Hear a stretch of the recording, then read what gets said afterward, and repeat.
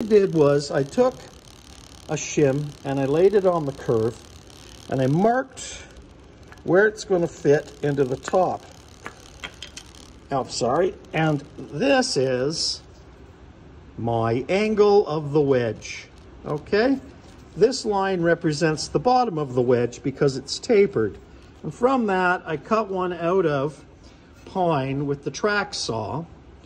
And I'll show you where that just slides in and is tight. Now I checked how it is. There's variation on all of them. And I'll show you how much variation there is. You can see that I've marked the top of the casting on that location.